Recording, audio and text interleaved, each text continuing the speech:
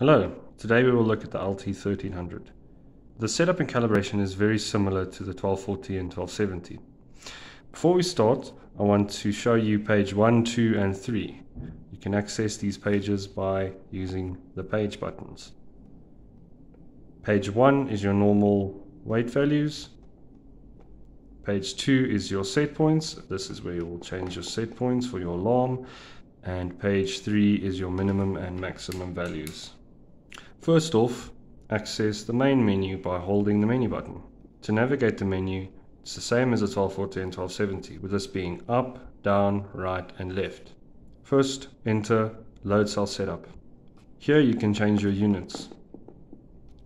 Notice the difference between the entire line being highlighted, which is how you move up and down, and only the unit being highlighted, which is how you change the unit.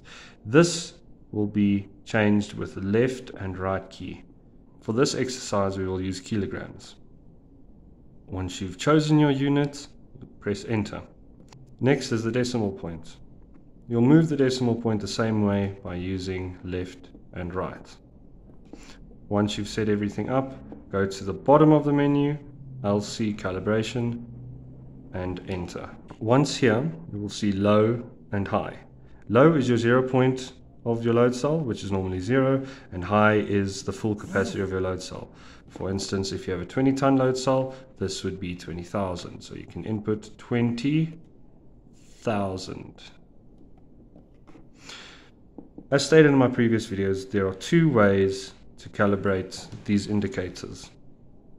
First would be with the load cell certificate, which will give you the 0 and 100% values or in millivolt per volt, which you'll input here. Low being 0 and high being 2 millivolt per volt. The second way to calibrate is by using weights. Here you will see low and high weights. First off, empty your scale, input 0 and apply. Once you've done your 0 point calibration, you can put a known weight on the scale. Let's say for instance you have a 500 kilogram weight. You can input 500 and press enter.